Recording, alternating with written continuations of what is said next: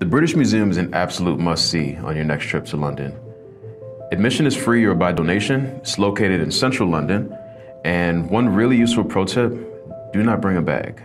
The line for people without bags was really short, but if you did have a bag, it's a much longer process, and honestly, I would just avoid it if you can. On the outside, it's really impressive architecture. They've got these huge Greek-like columns.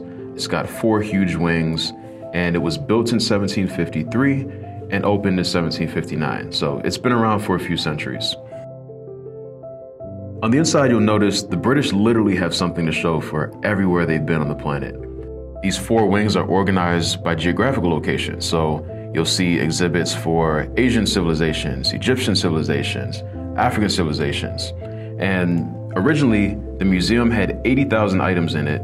These were purchased from a British citizen who, in his will, agreed to donate these 80,000 items in return for £20,000 in payment and the creation of a public museum. So the British took him up on that offer and created this with the 80,000 original items plus more that were donated over time. I spent about 90 minutes here and I had a great time. I really enjoyed it. Would have probably liked to spend another hour or so just to fully appreciate the history. But I think if you have at least an hour to an hour and a half, this is a great stop in London.